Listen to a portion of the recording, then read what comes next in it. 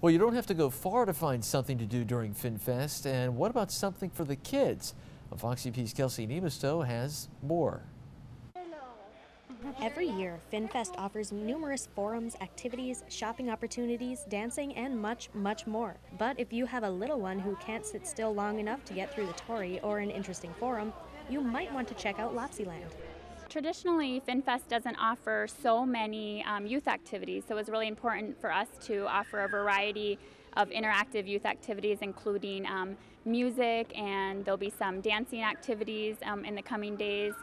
Lapsyland has a designated area set up at Michigan Tech's Student Development Complex in the Wood Gym. The options include Finnish books to read, Finnish coloring, Finnish music and dancing, and you can even make nisu bread. You can make bread and it always tastes really good because if you squeeze it so much, then it gets a little more crispy, and then it gets more crunchy the more you play with it. There's also a quiet zone if children need to rest a moment or if the baby needs a snack. It's a great place for kids and families to come get away. It's also a great place for nursing mothers if they need a break in the action for young infants.